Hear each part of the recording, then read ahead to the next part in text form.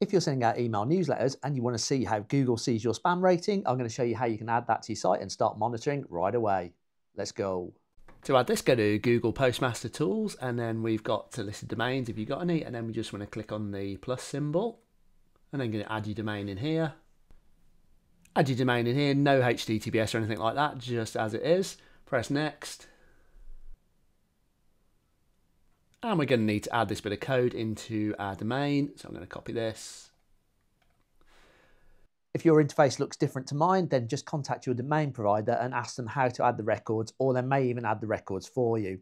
I tend to use Cpanel because it's part of my hosting package and it's just easy to use and it's really fast, and I can get tech support from my hosting company. Go into our Cpanel and then just go into Domains, Zone Editor, Manage, and we're just going to add a new text record, paste that in here, and just add your domain in the left hand side here, save record, and then once you've done that, just press verify.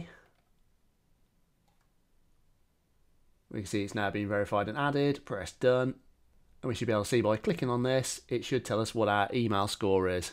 As we've just set it up, it's not going to display anything just yet, so it needs a bit of time to check. So come back to this in a few days. Once you've sent out some emails and it's been a few days, you can click on your domain.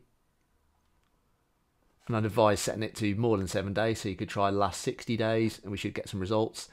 So we can see there, spam, I did have one person report spam, which is showing up here on 31st October, and then you can go into all the different bits and have a look. So have a play around, and that's it. If you found this useful, hit that like button and smash that subscribe, and if you didn't like it, well, hit that dislike twice, and thanks for watching.